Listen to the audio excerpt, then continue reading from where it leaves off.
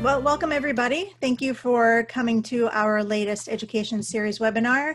I'm Diane Byrne. I am the Vice Chair of the U.S. Superyacht Association and the Chair of our Education Committee. We have a great presentation for you today, a very timely presentation too about cyber risk management. There's been plenty of discussion over the years, including among our members, about cyber risk and cybersecurity. And this, to me, quite honestly, is the only one that I know of that's really giving you the top down and bottom up perspective of what you can and should do with your company starting now to really mitigate risk. You know, actually, before we jump into the discussion, I do want to make sure I do one thing really quickly. I do want to make sure that we thank our sponsor for this, because without our sponsors, we would not be able to continue bringing you these education series webinars. So our sponsor for this program is Burger Boat Company. You can see them at burgerboat.com and of course contact Jim or Ron directly. Their contact information is in our directory. So, today's discussion, mitigating cyber risk to stem off attacks and stay ahead of upcoming regulations. We have our moderator, Melissa Orlick from Isotropic Networks, and also one of our board members. And our panelists are Ben Dyken from Atlas Cybersecurity, Corey Ranslem from International Maritime Security Associates, and Steve Boba from Hillard Heinz. They are going to lead you through the steps you can and should take to mitigate your risk and keep your company as secure as possible, as well as shed some light on some regulations that are upcoming that many of us are going to need to adhere to. So Melissa, please take it away. Thank you, Diane, and thanks for the warm welcome, especially thanks to Burger Boat Company for the sponsorship and support, and thank you all for joining us this morning. As Diane mentioned, the discussion of cyber risk has obviously been a hot topic. We know some things have happened this year alone, and especially in today with businesses grappling from the pandemic, economic crisis, now is obviously not the time to be dealing with any cyber attacks that can be detrimental to business. So today is our wake-up call. We're gonna start planning, start preparing, and we're gonna start by having a conversation on a few key areas that our panelists will cover today. A few of them will be cybersecurity ecosystem, third-party risk management, and as Diane mentioned, regulations that are to come. So to start things off, I'm going to spearhead over to Steve.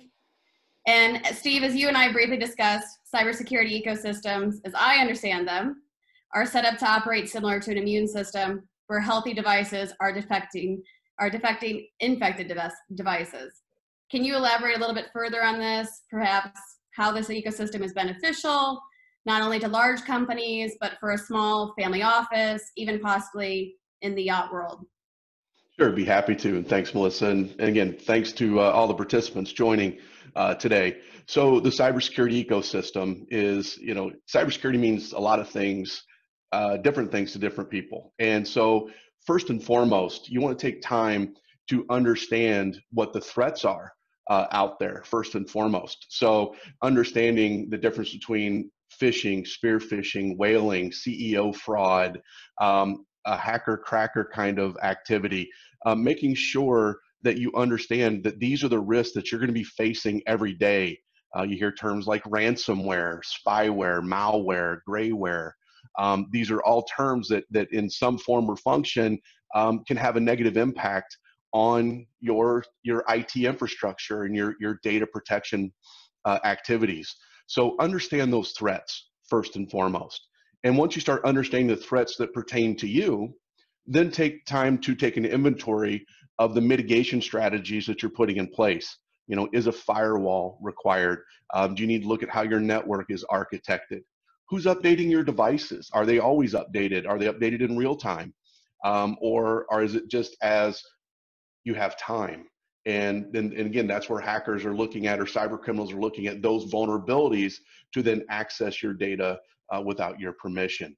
So take time to understand your architecture and build it accordingly to what is going to mitigate the risks that are affecting you. Keep your devices updated. I think that's often overlooked. I can tell you the number of times we go to clients, family offices, their residences, their businesses, and devices are 2 operating systems from being up to date. and they don't understand those vulnerabilities until you start explaining to them that the reason that there are patching and new releases and new updates are to patch the holes, the vulnerabilities that have been found within their operating systems. Installing antivirus protection on the devices is also key.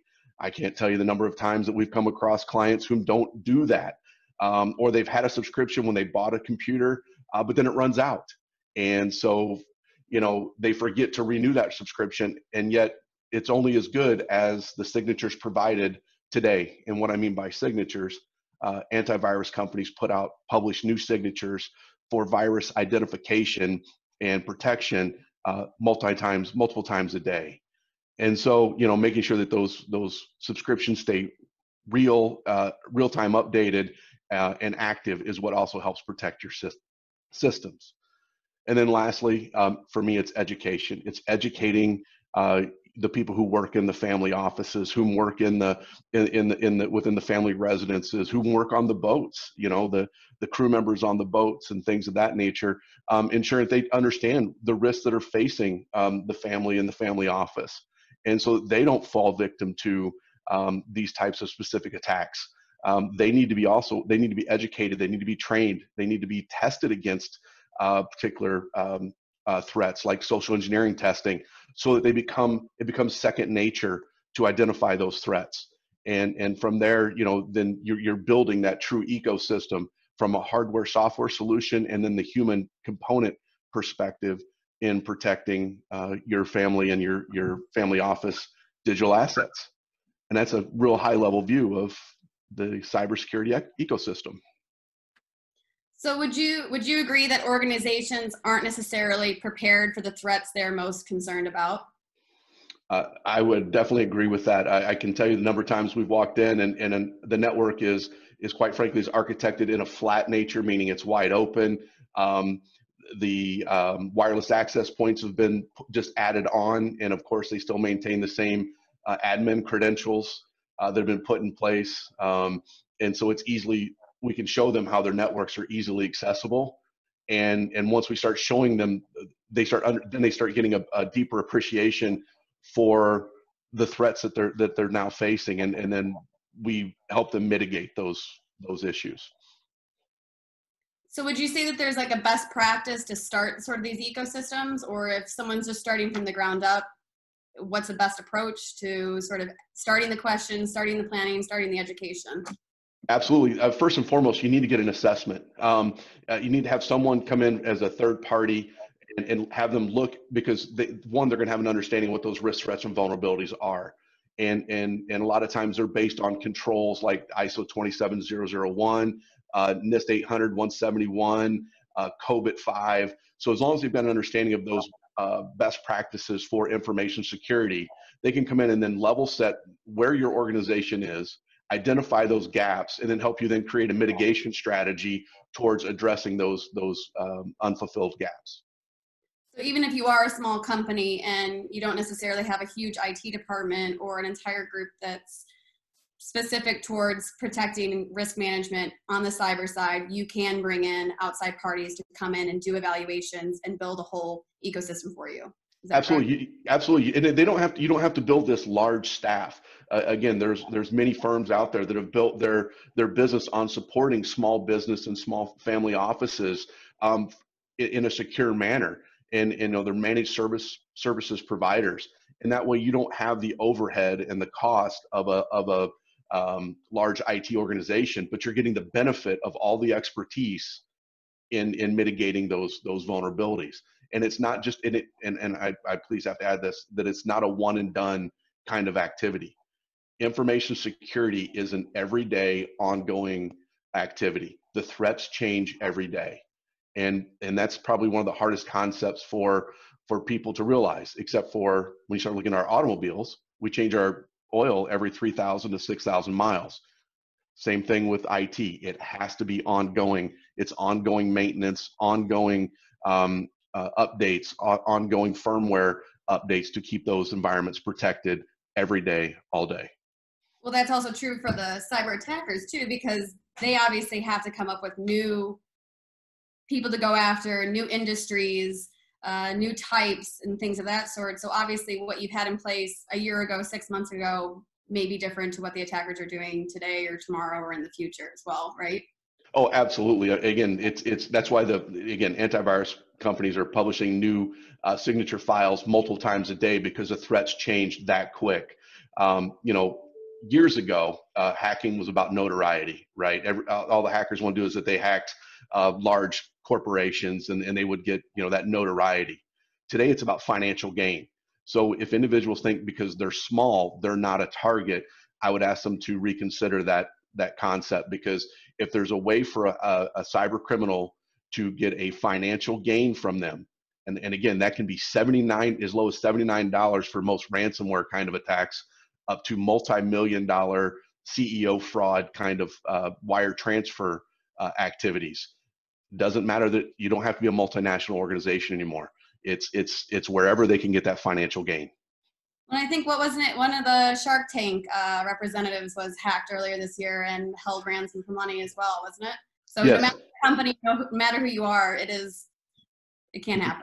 You are a target, and especially as we talk about, the Superyacht organization, and again, individuals who own super yachts are going to be targets because of their notoriety. So That's good. That's good. Well, I think with that, I'm going to segue it because we have some questions, I think, for third-party risk then. I'm going to switch over to Ben here. So I read in the Wall Street Journal this week, there was an article titled "The Industry's Most Vulnerable Cyber Attacks and Why." And what I found most interesting was from the article, they provided their survey results. And from 400 companies, of those 400 companies, more than 70% saw third-party suppliers as a major threat, but less than 60% felt prepared. Now, if I'm not mistaken, I believe when Target had their credit card breach, what was it, in 2014, 13, something like that, the hack was actually through the HVAC company, which was a third-party company, not a direct hit. So with that, how do we sort of evaluate what we're doing in our own companies, and what are we doing in looking at vendors, partners? Is there stuff we're supposed to be doing? Because to be honest, I mean, I probably would never think that my HVAC company would be a threat to me outside of the air conditioning failing, I guess. Yeah, no, so I'm actually going to steal a little bit from what Steve started with, because the same principles apply here. The first step is really getting a grasp on and assessing who are my vendors, what kind of access are they given, how am I verifying and validating what they're doing with the access or data that I'm passing off to them. And when you think that when you start going into the world of third-party risk, I mean, it becomes this massive web of vendors.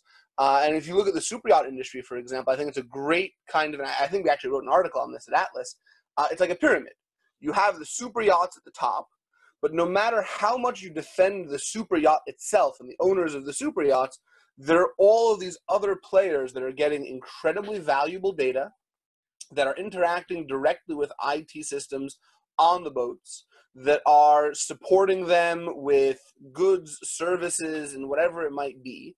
And you start seeing this massive pyramid that for one boat, there can be hundreds of people that touch it. Hundreds of, or not even people, organizations that touch it. And really working to say, who are my vendors? What risks do they pose to me? You know, for example, a management company is very different than a supply company. You know, someone who's flying in supplies still can potentially be an avenue of attack, but maybe a little bit less concerning than, say, your management company or AVIT support company, whoever it is that really is getting your critical data. And, you know, so once you set that baseline, now you need to work with and understand and control for the risks. So the first question is not how do I protect myself, but how am I exposed? What is my risk? And once you've properly calibrated your risk, now you want to start implementing pieces to actually control for it. So for example, we highly recommend for every organization that we work with, no matter how sophisticated you want to be about it, have a vendor security questionnaire. Now, we've worked with big banks, and that questionnaire is 600 questions long. That's not what I'm recommending here. but have a place where you at least ask some key questions. What security controls do you guys have in place?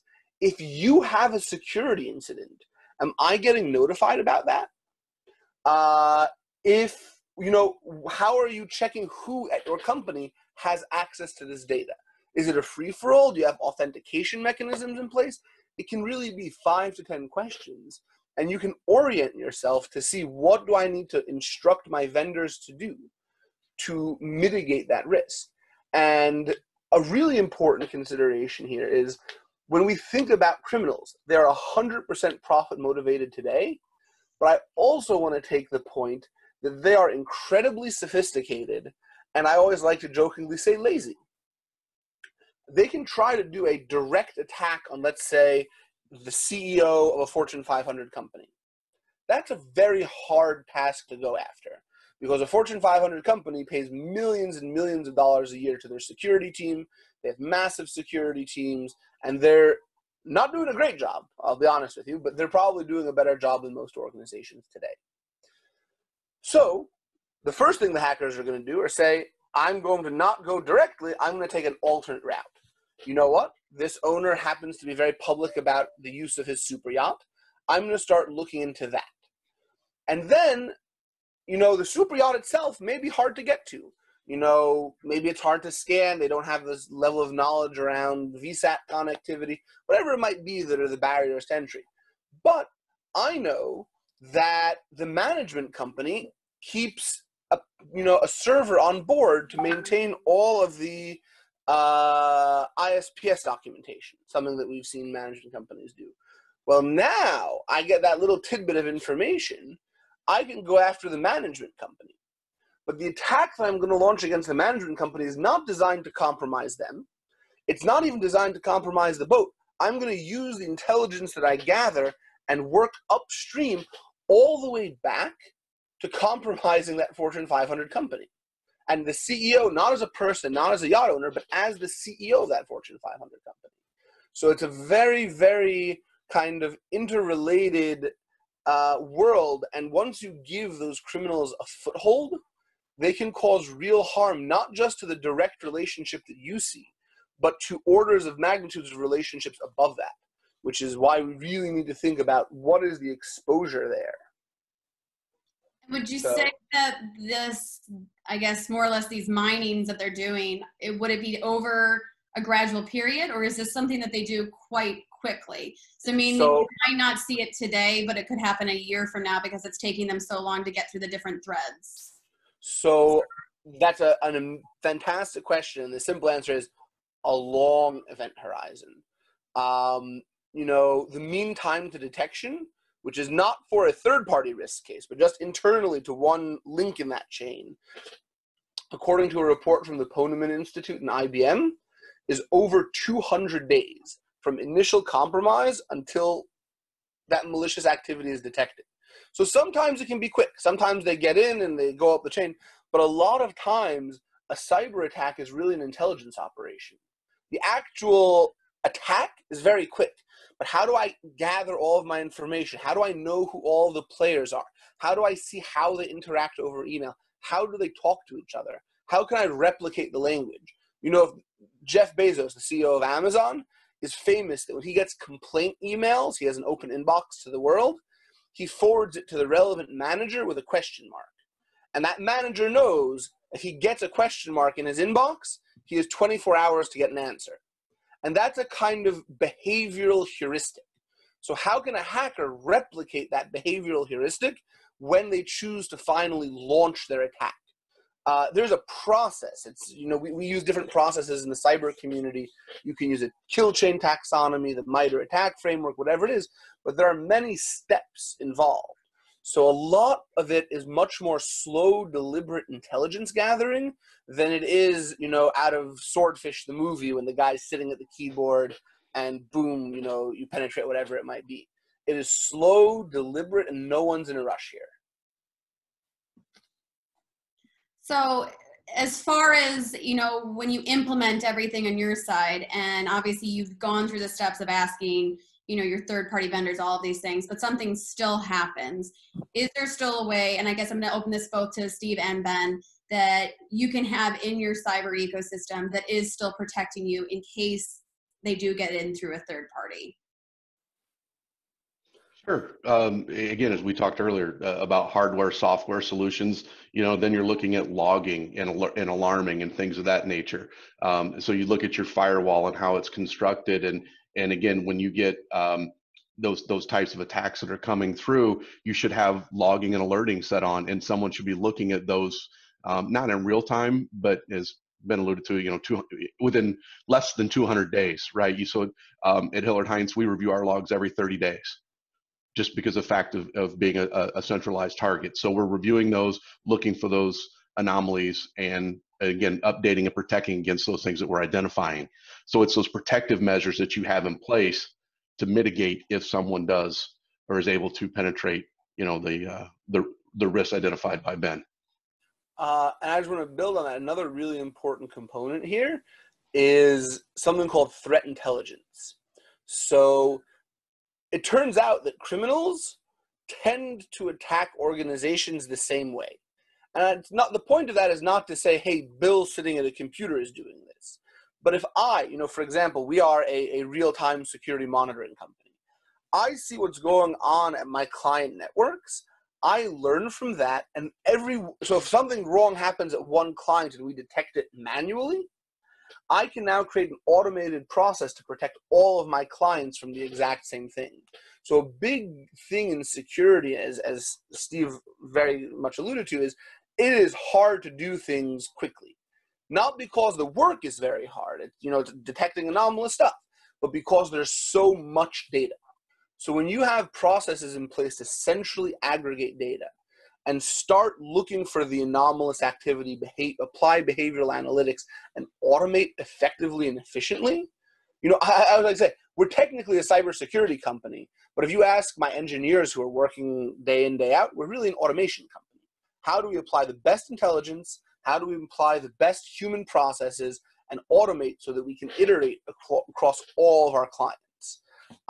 And it's not an easy task, and that's why cybersecurity is a difficult industry that we're constantly feel like we're a step behind the criminal. But if you're looking for the results of an attack, and because remember, we know the end result here, and if we work our way back, it doesn't matter if it's a third-party attack, if it's a direct attack. If we know the end result, we can work our way back. Maybe they'll still get in.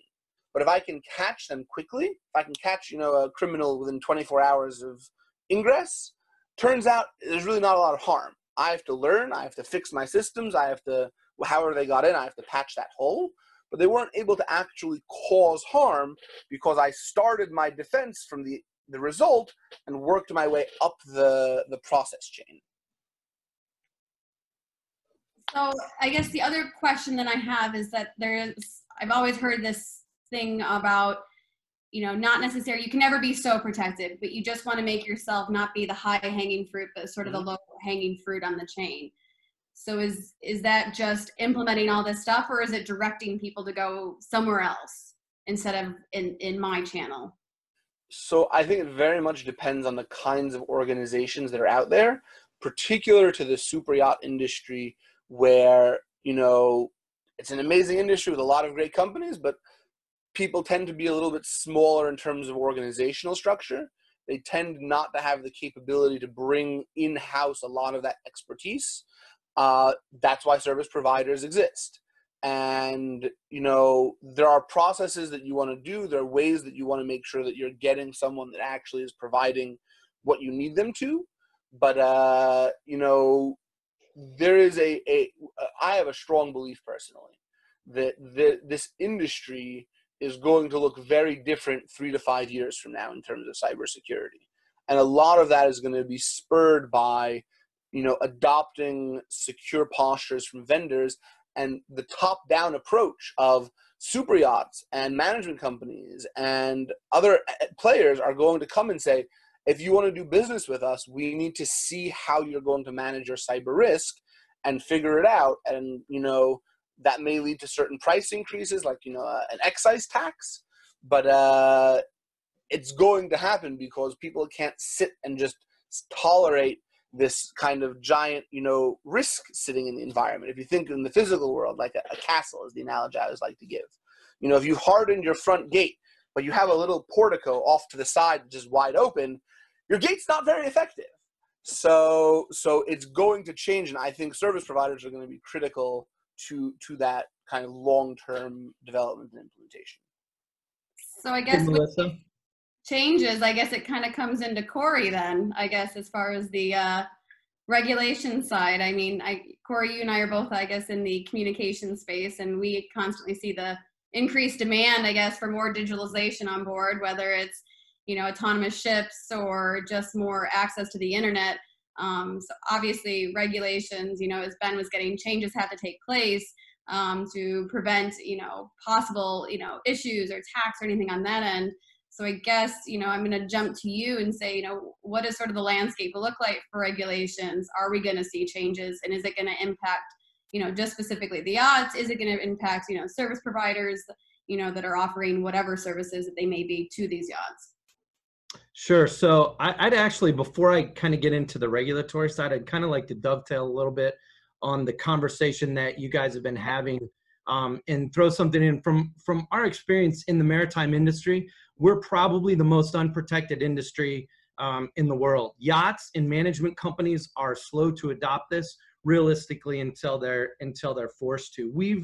So the clients that we've worked with, the large yachts at this point, we've been able to penetrate their networks very easily from remote locations. We've gone to different superyacht marinas, logged into the superyacht marina's Wi-Fi network, and we're able to get to about 75 to 80% of the large yachts that were on that marina's network very easily, all the way to I could print off stuff on individual yacht printers if I wanted to do that. So from an industry, we're extremely unprotected. It's very easy for a hacker to take a look at like a communication company and the IP addresses that you're allocated, and then start scanning those IP addresses and look for open doors. And just from what we've seen, I would say 85 to 90% of the large yachts, cargo lines out there are completely unprotected. We were working with a partner who was doing some work with a large tanker company, and they were able to penetrate all the way into the ballast control system on board a vessel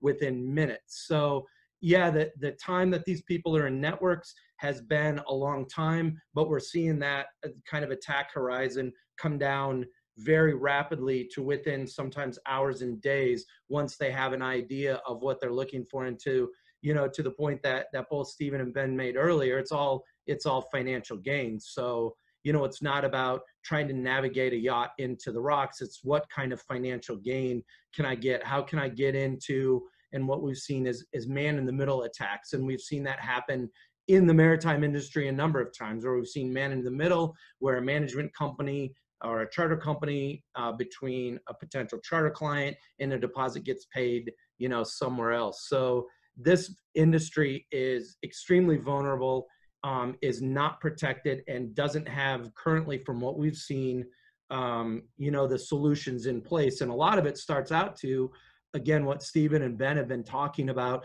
is some of the simple things is you really need to look at bringing in a third party. All IT companies do not understand cyber and network security, but there are partners, because we need, as cybersecurity providers, to work with them very early on when it comes to designing the shoreside or the shipboard, networks, to be able to put the cybersecurity in place. So when we look at, a large yacht or the management company, and you have potentially hundreds of different suppliers who are accessing those networks, how is that done? And are these people cleared? You look at the largest attack in the maritime industry was against Maersk, largest shipping company in the world, and that came in through a third-party provider.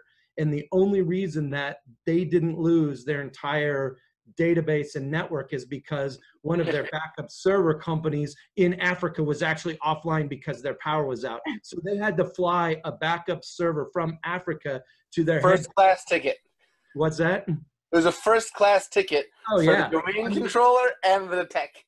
So, to kind of push past that and to say, okay, with cybersecurity, you can pay, here now, but if you get attacked, there's a potential that that could elevate to 10 times what you would normally pay. And there's a lot of cost-effective solutions out there, even for small businesses, for the yachts and things that you can do, and solutions from a company perspective that we've done and tried to work with our clients to be able to, to kind of put in place. So I kind of wanted to piggyback on that from our experience in the maritime industry is, banking and healthcare up here, maritime, we're kind of down here as to where we are on cybersecurity and have a long way to go. And I think that's kind of the part of why the IMO has been really pushing at the regulation. So to kind of get back around now to your regulatory compliance side of it, the IMO has what we call IMO 2021, where it's really right now specifically looking at vessels, but the 2021 is you have to have, as part of your safety management system, so as part of the ISM plan, you have to address cybersecurity. Now, what does that look like? The flag states have to weigh in on that. I know the class societies have started to weigh in, but how does that look from a regulatory compliance standpoint? And I think this is going to be the first step. I've attended a couple of the MSC meetings and talked to folks at the IMO in London, and at this point, they're not looking to make updates to the ISPS code specifically for maritime security, because they feel that the code in and of itself right now is a code to be able to address threats, whether that's terrorist and physical threats to the vessel or facility, or that cyber, that what they have in the code existing can be applied to cyber threats. Now, I would be willing to bet that here in the United States, that the Coast Guard will come out with additional regulations as part of the CFRs that cover what's under the Maritime Transportation Security Act. And I've already talked to people in the Coast Guard about that and how they're going to kind of do that. The first thing, though, the Coast Guard has to secure their own networks, because they're pretty far behind when it comes to securing their own networks. But I know there's going to be guidance that will come out for both vessels and facilities, and I'd be willing to bet that there'll be certain things that will port over into port state control as well. So it'll affect foreign flag vessels coming here to the United States. So right now, I think from the regulatory compliance, what the IMO is doing is, with this first phase for IMO 2021, is to say, let's just take a look at it. NIST has put out a great framework that everybody's looking at as kind of the baseline framework for that, of how we're going to address it. But as we go on, and I think to Ben's point is, in the next 3 to 5 years, cybersecurity within our industry is going to look a lot different in the large yacht, but also kind of the greater maritime industry as well. So do you think with these regulations, then it'll be more towards the commercial side first before they start rolling it out towards the leisure and super yachts and seeing how it goes there first, just because it's an easier place to control it? Or what are your thoughts on that? So right now, if you look at what the IMO's put out, it's really not to commercial, large yacht, or cargo. It's anybody who has, an SMS. Anybody who has an ISM plan, basically, you have to address cybersecurity as part of that plan. So it's not really saying, okay, cruise lines, you need to do this, cargo, you need to do this, large yacht, you need to do this. It's really looking at the maritime industry in a whole at this point, and to say, hey, if you have an ISM plan on board, you have to have cyber addressed as part of that. And like I said, I know the flag states will need to weigh in on this, because ultimately they're the ones that will be responsible for determining compliance, to the IMO regulations. And can I just offer one little point there that this is a little bit of conjecture now, but I think another big player in this space that we haven't spoken about is the insurance market.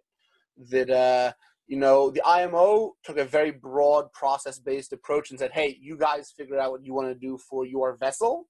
The class societies have gotten a lot more detailed, but their notations to date have all been optional notations, not required notations.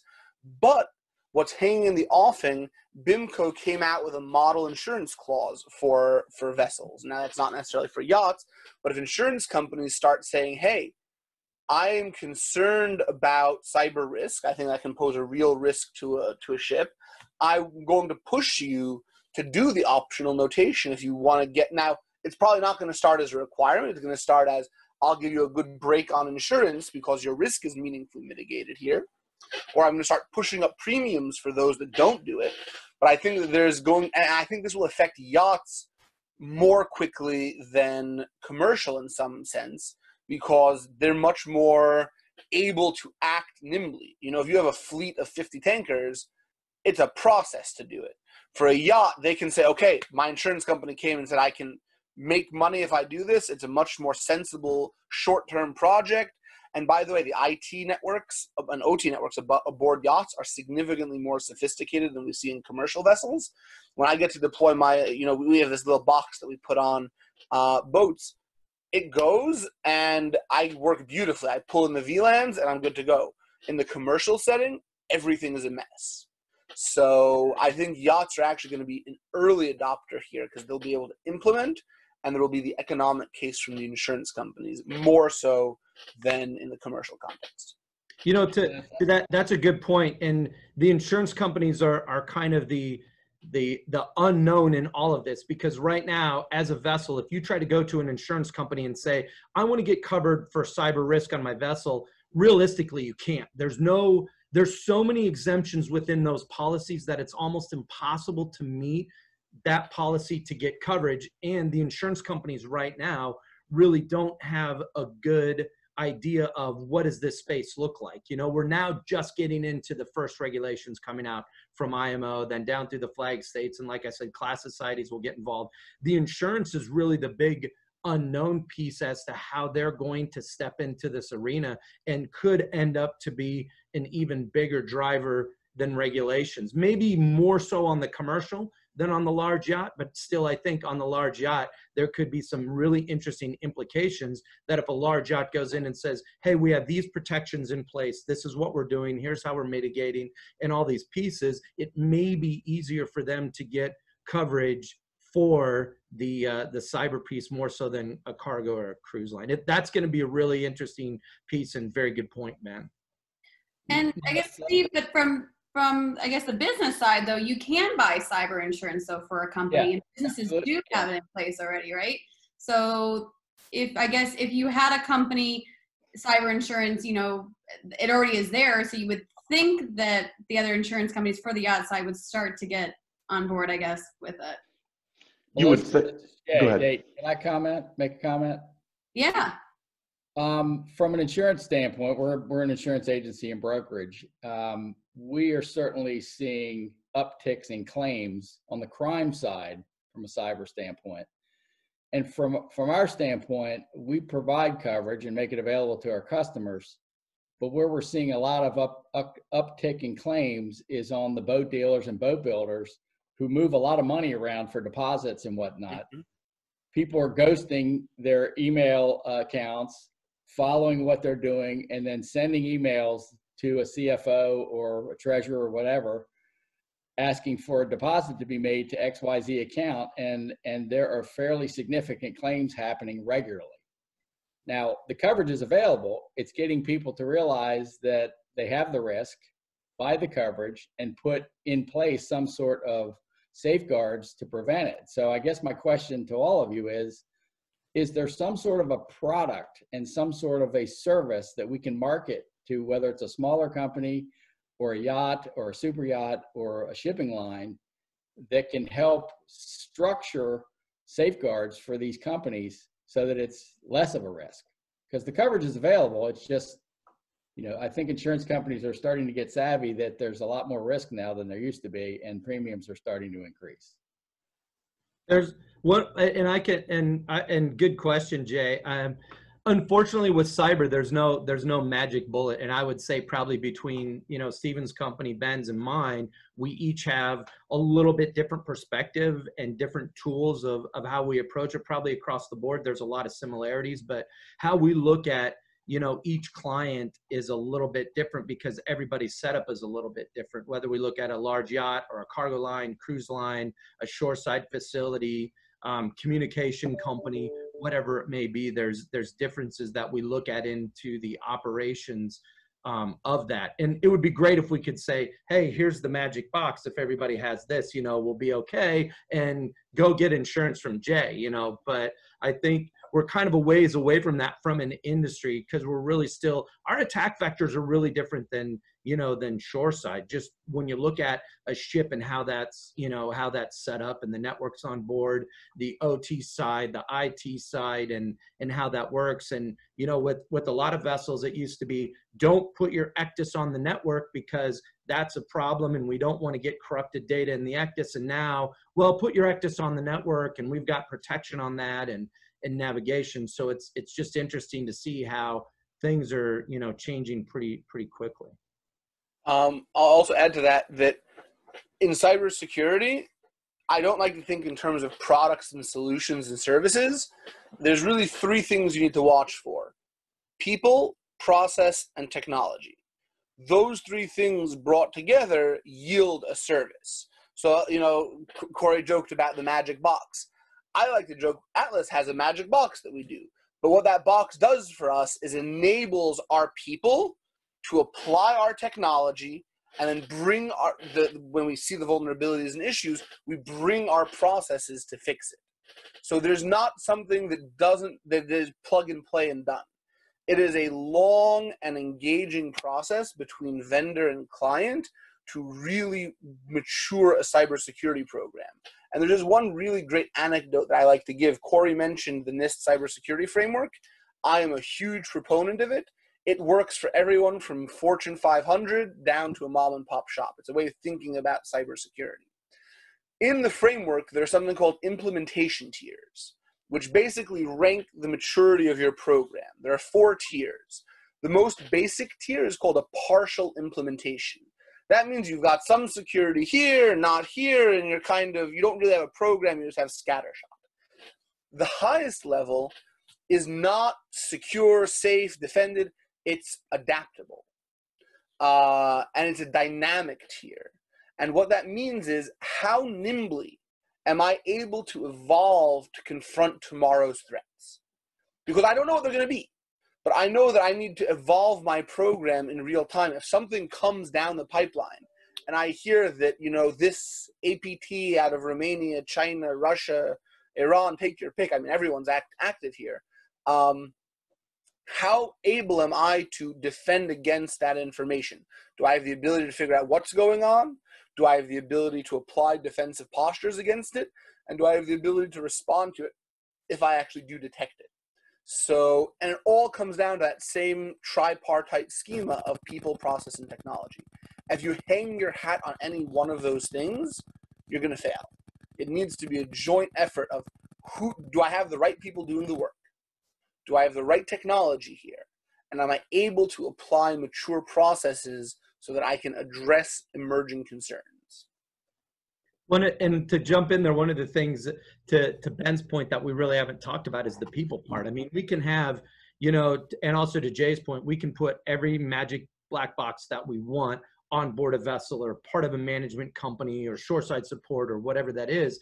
But we have to train the shipboard crew, you know, on what a phishing email looks like and how to operate within that network. And that's one of the biggest pieces that we've seen that's been, you know, missing. And that's tough when you talk about a large yacht crew is, you know, how much training do I have to put my crew through just to maintain compliance with the stuff I need to be compliant with in order just to keep my license to operate the boat. And especially in today's environment where it's totally changed as to what it was 6-7 months ago, is the people training is one of the most important pieces. And it becomes, in my opinion, one of the most overlooked. That's one of the things we always try to look at is, hey, we need to work with our vessel clients or our shoreside clients as a team and need to put procedures and things in place to help the people, and then also to continue to train the people as we see those threats changing.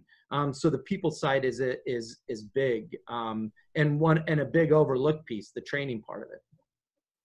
Well, and I have a question too, I guess, is, you know, are there any online platforms? Like, let's say I leave today and I'm like, all right, I want to make sure I at least start going in the right direction and seeing where my, you know, employees are at or where my crew is at as far as this. Is there somewhere that I can either do a quick training just to like catch them to see if they're doing something incorrectly, a quick online training system, and then go back and say, all right, in my budget for 2021, I want to implement these 5 things because I noticed from these results from training that our crew needs it or our employees need it. Is there somewhere that they can do that? Or do I have to start implementing a full IT, risk management from the get-go? No, not at all. There's plenty of firms out there. There's free training out there. All depends on what you're wanting to train your employees on. Again, phishing, spearfishing, whaling, CEO fraud, ransomware. I mean, the list goes on and on. And what you don't want to do, again, is take that one and done approach. You want to take it to where training is an ongoing effort. A lot of times I'll see organizations that'll require 12 trainings, except for they'll do them all in January. And then by the time you get to November, people have forgotten what they were trained on. We at our organization, we profess a quarterly training type of program to where it's enough to keep information security awareness at the forefront, but you're not overburdening your organization. In regards to providers of that, there's all kinds across the internet. You can look at firms like KnowBefore, which was actually founded by Kevin Mitnick, who is the most famous hacker. Again, just a varied number of free services that are available online. The cost is actually not expensive at all for even some that you must pay for, as low as like $25 a person per year. So cybersecurity and cybersecurity information awareness training is not an expensive or overburdensome activity, but one that should be ongoing. One quick point to Jay's comments regarding wire frauds is we're brought in a lot of times after the fact in helping identify how those funds were transferred. And a lot of times we're finding, to Ben's point about processes, is with authentication, it's becoming more commonplace for multi-factor authentication. The same principle needs to be applied to wire fund transfers, and that you need to have multiple people approve that transfer so that you have a better opportunity then to catch when a malicious fraud is being wire fraud is being attempted. And those types of simple procedures will 99% of the time stop that malicious wire fraud transfer from taking place.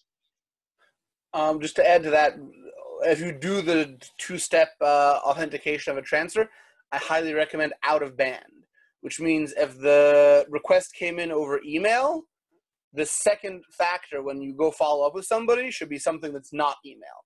Text, phone call, in person, whatever it should be, but don't use the same medium to authenticate that you do to process. But the other thing that I just wanted to add for the training side, we say training, and I know that Steve and Corey, we're both thinking it, but we didn't actually say it. It's not just the training component, it's the testing component. That you need to actively engage your crew, employees, wherever it might be, and test that it's actually taken root. And we call it phishing testing in the industry.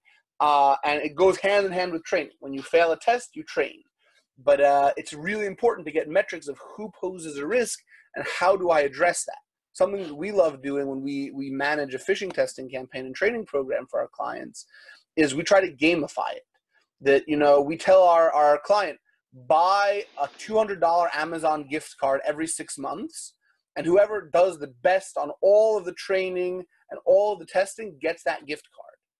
It is the single best investment that we've seen in security, because it turns it that people, they start reporting phishing emails left and right because they think that they're going to win the card at the end of the day.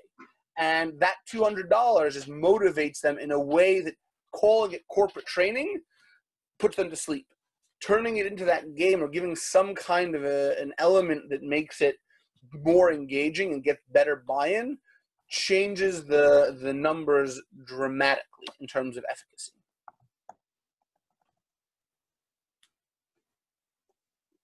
Very interesting. Never thought that Amazon gift card would work so well. One of the things with the training, I think you have to take a look at this. We've talked to a couple of the training schools, and I saw Jay on here from Blue Water, that there's training programs out there, but you just don't see interest from the crew because it's something that up until this point is not mandated. And I would be willing to bet that there's going to be some rude awakening with IMO 2021 compliance when you talk about that with vessels and being able to, when the inspections come up and they haven't even looked at that, because this is something that, you know, the IMO is taking very seriously, because it is such a big problem. Again, not just in the large yacht piece, but kind of across the spectrum. So there's a lot of training out there, and I'd be willing to bet probably some of the other training schools as well have courses. But from what we've seen and talking to these guys, they're not getting participation and interest from people. However, again, with the 2021, that may,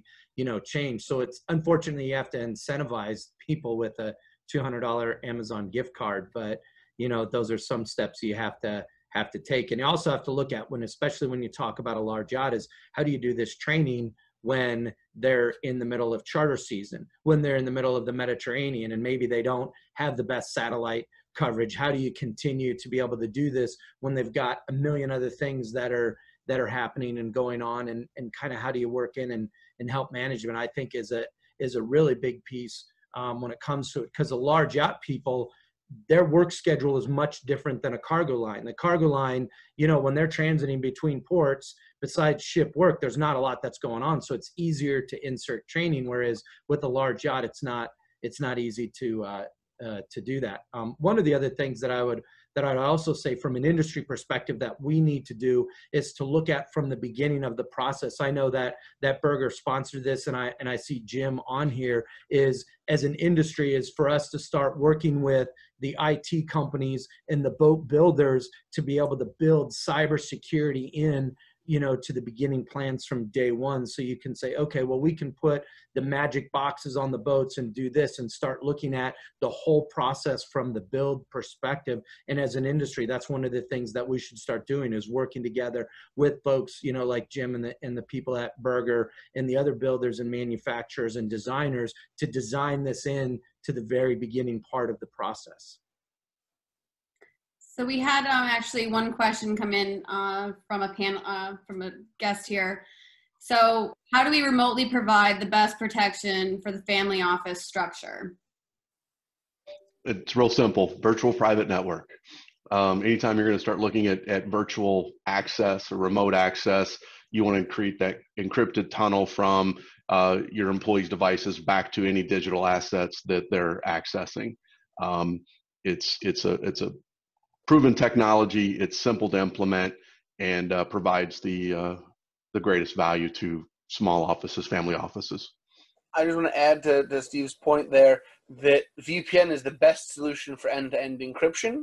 I might, you know, for a larger, more sophisticated organization, talk about software-defined networking, but won't get into that debate. But I also want to remind you that end-to-end encryption is only as protected as the ends are. So if you've got a great security infrastructure at the family office where you're VPNing to, you also have to remember where you're VPNing from. And what we see, unfortunately, in today's kind of COVID world is someone in their personal home sharing computers with teenagers that are going to God knows what websites. Nobody's bothered to install antivirus for a decade on their personal computers. Nobody's looking at it, protecting it, or engaging it. So they end up potentially introducing a vulnerability back into the secure family office because of that remote connectivity. So you also want to think, if this is going to become a regular thing, how do you extend the security beyond the perimeter of the office? And VPN is a good tool, but you also want to think either you're getting those people their business provided IT infrastructure, or you want some way to have bring your own device policy where you can get some granular security controls involved. But you cannot just rely on the safety and security of that endpoint when nobody's actually controlling or protecting it. And I think that the second part of this kind of ties into the whole VPN, but if there's anything further to add with this question, is again, the best practices for protecting the family office structure with guests as they interact via technology on the owner's property and around the owners themselves. Again, it comes down to your network being architected correctly. When it comes to guest networks, they really need to be implemented in such a manner that they go straight out to the internet, don't pass go, don't collect $200, right? They should never see any of the digital assets on the other side of the family's environment. You can do that through VLAN segmentation. You can do it through entirely separate networks. There's a whole different host of ways to do it, but you want to make sure you implement it in such a manner that keeps the guests truly separate and segmented from the family's digital assets. So that would be similar to having like a yacht managed network on board, the same thing you would do in an office or so forth. You'd have a managed network separating the different users that are there. Is that correct? Absolutely. And it comes back to having managed devices, managed network devices that can actually deliver that type of architecture. A lot of times what I see is where an audio visual firm has been brought in to also build the network. And when you start looking at audio visual companies, they have two primary roles: deliver fast video and fast audio, right? Security isn't in that discussion. And so you want to make sure, and a lot of times that equipment that's being used is unmanaged, and it creates this flat open network.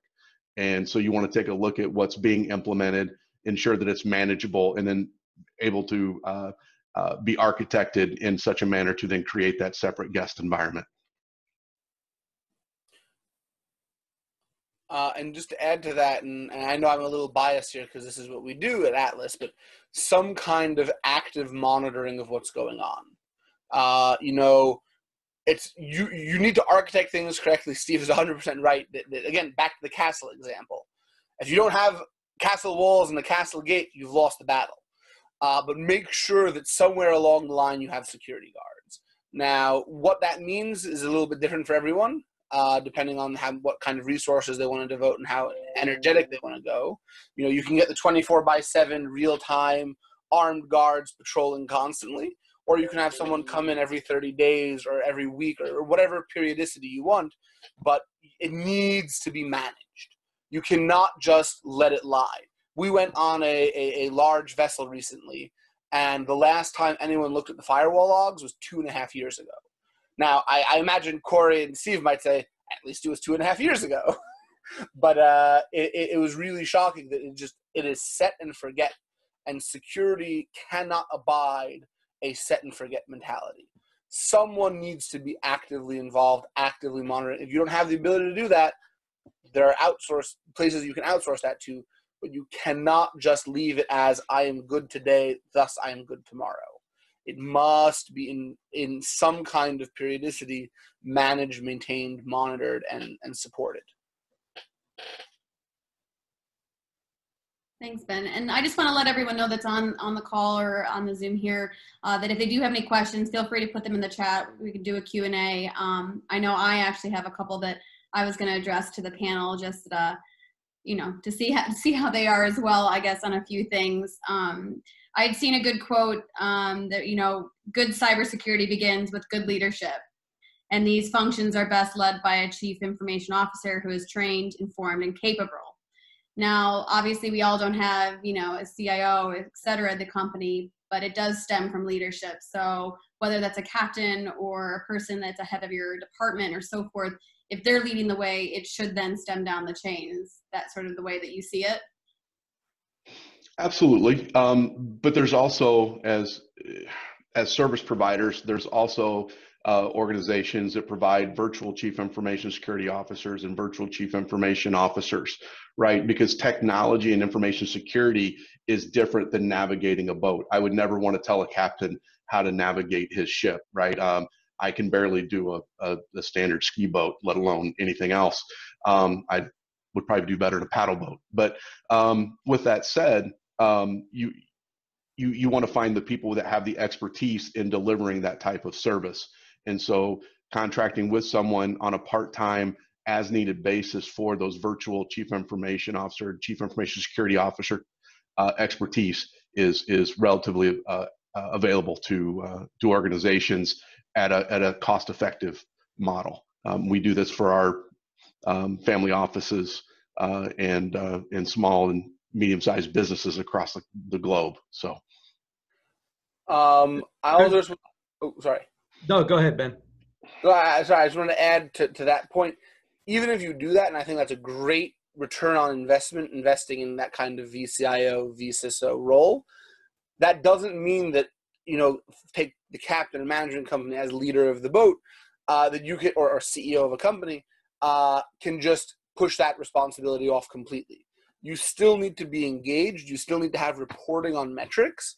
And even if you don't necessarily know all the ins and outs, you know, if I'm talking mean time to detection or percent patch management or vulnerabilities, average scores dropping, it doesn't matter. But you want to stay engaged, because ultimately at the core, security, while a super technical area, is a business risk and business process.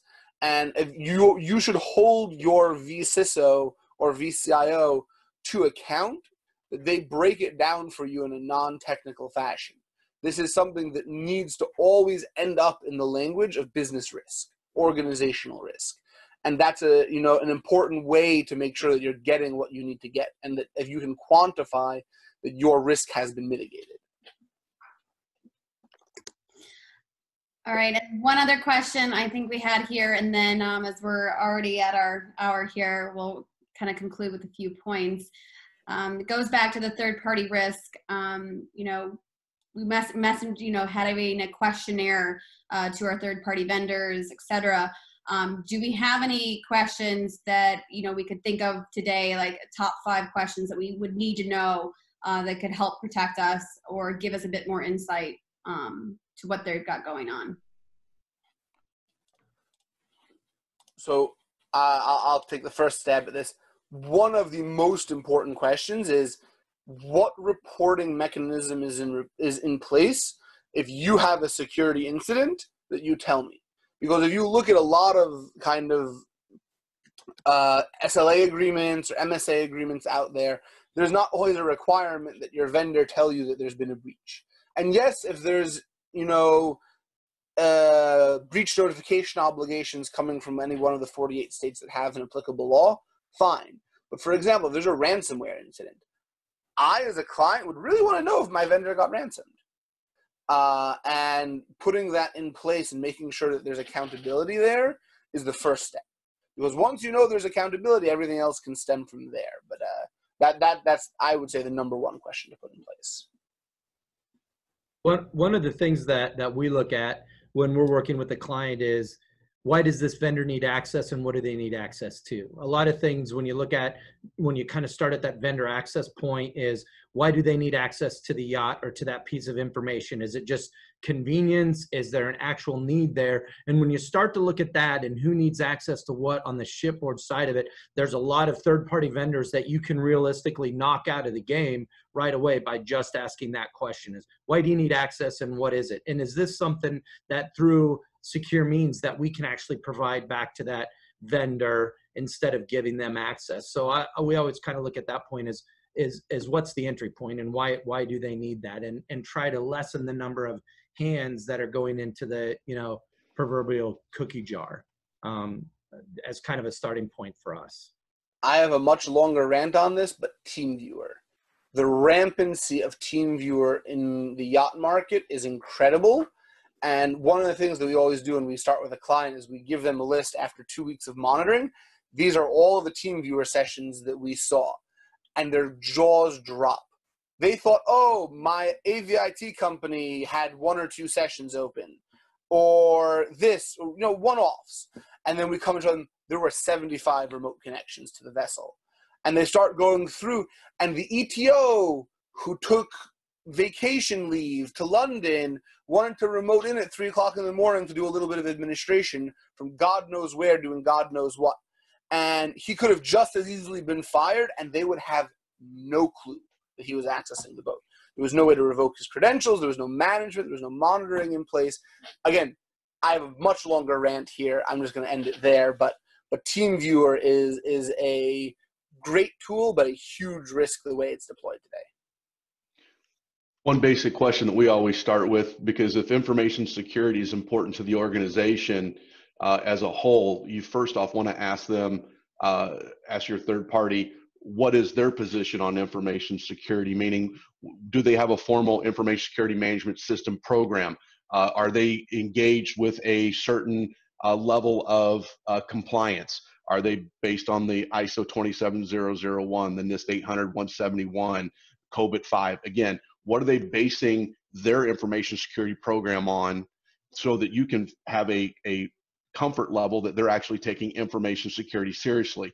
If they just say, oh, we have some policies, I think we all know how often in organizational policies are read and understood. So so you want to baseline their commitment of information security. And if they go, yes, we have a formal information security program, here's how it's laid out, here's the scope of that program, here's the controls that we're balancing ourselves against, and we're holding ourselves accountable to, then you've got a vendor that you can start feeling comfortable about doing business with moving forward.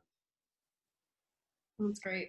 So I think since we're at that time, we'll do a quick conclusion and wrap up. At least the takeaways that I got is definitely implement a risk management program for a healthy cyber ecosystem.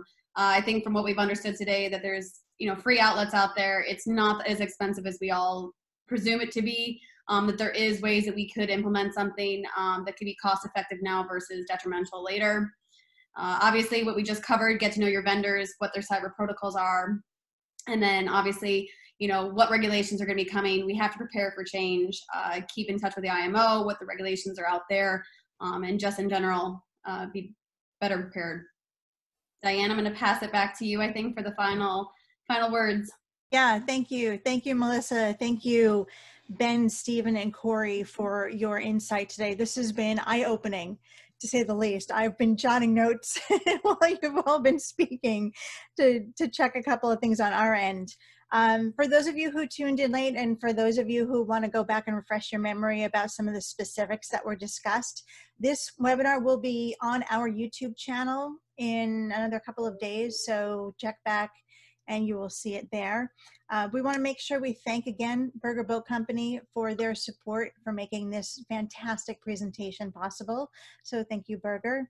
And to those of you who have been enjoying our education series, please mark your calendars for next Thursday for our next session. It will be on the subject of mentoring.